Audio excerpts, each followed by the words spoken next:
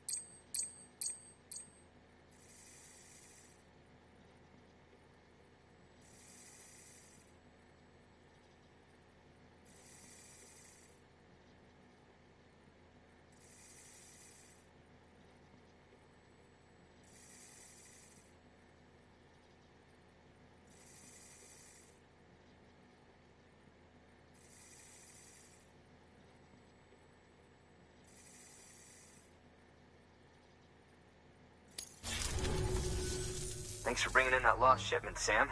And yes, it did indeed include an Ammonite with a bona fide umbilical cord attached. I've already sent some images and a preliminary analysis to Hartman via the network. Interestingly, it seems the surrounding strata contain traces of tar, which lines up with one of his theories. Anyway, I know you only just brought this Ammonite here, but I'd like you to deliver it to a colleague of mine, an Evo-Devo biologist.